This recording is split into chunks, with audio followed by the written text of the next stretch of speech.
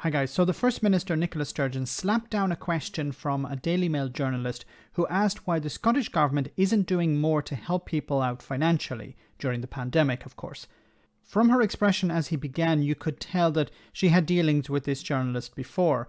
The Daily Mail are obviously anti-SNP, anti-independence, but his question actually perhaps made the point of why Scotland should be independent.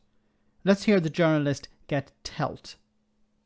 Do you agree with those in the hospitality sector that say that what they are experiencing just now is lockdown by stealth?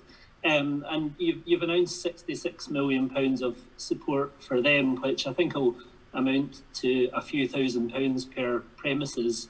Is that really enough to help them? Can you not find any more in the budget that you're currently putting through Parliament?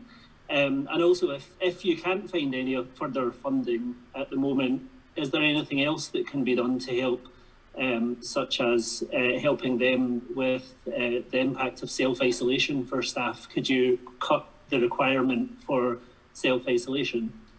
Yeah, that would really help, because that would spread infection even further, and that would be not doing any favours to businesses. I don't know if you've listened to a single word I said, Michael. I don't think it's enough, but we found £100 million out of a fixed budget, having to take that from elsewhere. If we have to do, and also we found an additional £100 million to help with self-isolation payments. But every penny we now take, I don't know where you think I should take it from. The health service, the education budget, the justice budget. We don't have, when the UK government makes these schemes available right now, they're not taking it from any of these budgets, they're borrowing it. If I had the borrowing powers the Treasury had, I would be able to do that. And it's a sensible thing to be doing right now to help shield the economy from the pressures of this. I don't have those borrowing powers, so I can only look to the Treasury to use them, and it will be unconscionable, frankly, given what we're facing right now, if the Treasury doesn't very quickly start to use these things. So that's the position. It's not a political statement I'm making, it's a statement of the funding arrangements that are in place in the UK right now. The First Minister of Wales is making exactly the same points. The First Minister of Northern Ireland, hardly somebody of a nationalist sort of mindset, is making exactly the same points right now. This is just a feature of how funding in the UK works, and I think even for the Daily Mail that should not be impossible to get your heads around. Wonderful. Even for the Daily Mail. Now, as I said, the Daily Mail is anti-SNP, anti-independence, and they know that, you know, Scotland, the Scottish Government, are not able to raise taxes in the same way that the UK Government can, and they also know that they can't borrow in the same way as the UK Government can. Like, this is from the SNP, but it's true. It says here, the Scottish Parliament currently has no control over many taxes.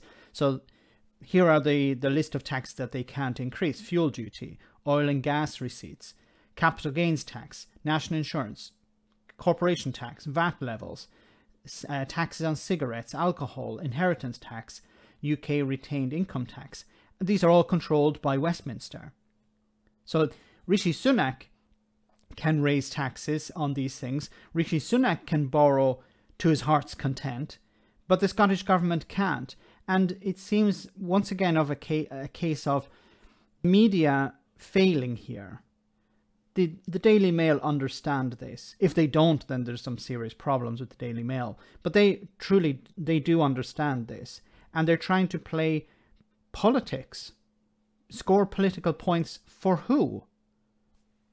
For the Tories? Because, you know, attacking the SNP on this during the middle of a pandemic, who benefits from that? Well, Boris Johnson and the Tories.